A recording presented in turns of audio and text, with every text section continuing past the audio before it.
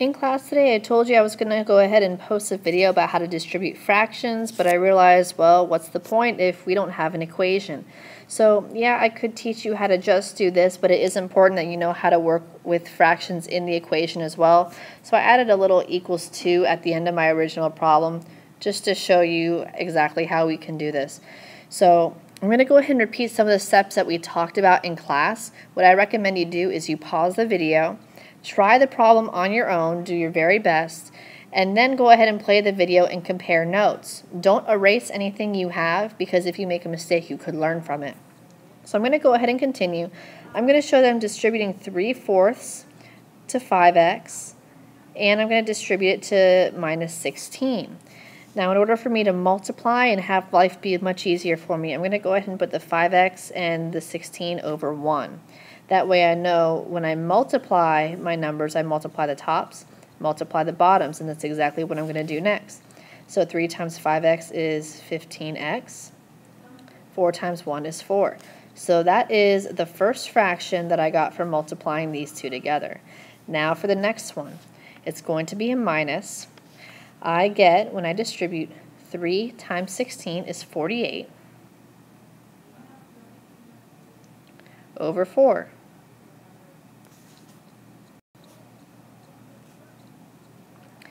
Now, something that I mentioned in class today, any opportunity that you can, go ahead and simplify your fraction. We cannot simplify 15x over 4, but we can simplify 48 over 4, and that gets us 12. So what I recommend, in order to get this x value, this whole thing by itself, we add 12 to both sides. And that gives me 15x over 4 equals 14.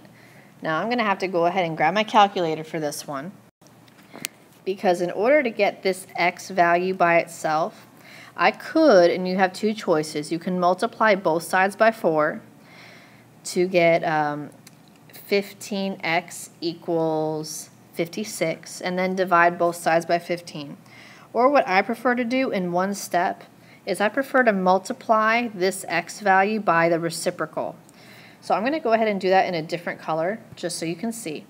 The reciprocal is going to be the opposite. I'm going to go ahead and flip this fraction to be 4 over 15, and the reason why is whenever you multiply a fraction by the reciprocal, it cancels out. So the 15s cancel out, the 4s cancel out. But I also have to multiply this side by 4 over 15.